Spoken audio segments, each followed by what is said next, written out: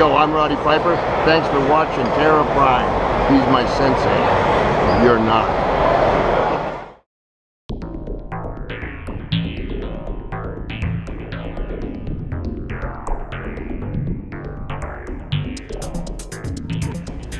Greetings, Saberites. Anonymous here.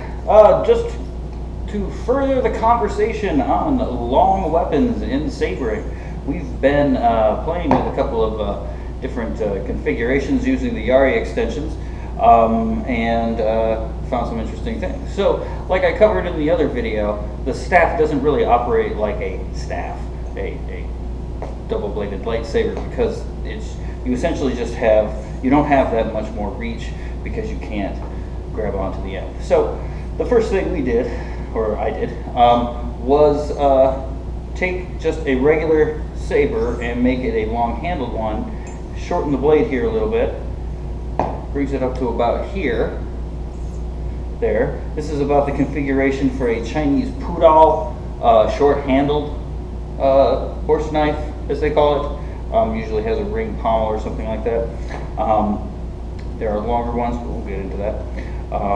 And so this, as you can see here, operates a little bit more like a staff. We can maneuver around back and forth, going here, cutting kind of as easily as we are swinging around like this. So using grips, changing grips, that's something that can be done with the long-handled one. So here's the kind of first permutation of it. Okay, so for the second permutation, we just lengthen that handle here a little bit more. And this brings it to about the right height as a regular stick, right? And although you can only really use one end to cut with and grab onto, you are still able to go all the way out here. And as we see, we get quite a bit of reach there. Now we can start entertaining some more long weapon strategies, like spear techniques, parrying at the long reach, thrusting at a very, very long amplitude, that kind of thing. Also, we can shorten our grip on this to give ourselves lots of leverage for powerful cuts at short range.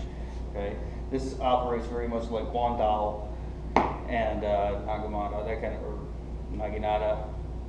I guess I'm not very up on my Japanese weapon pronunciation, I assume. That's the second way. This one is approaching closer to traditional staff type of technique. So there you go. Next up, we have the closest thing I found. So, okay. Here we have what I have named the Vermithrax, a true kind of staffish weapon. With the very short blades on the other end, you can, if you kind of ignore the fact that you'd be burning your clothes, get some thrusting out of it, right?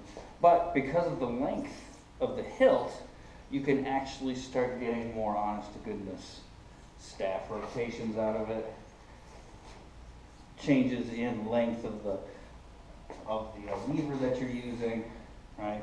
And of course, you've got these. Now here, using spear techniques going to be coming in very handy, okay?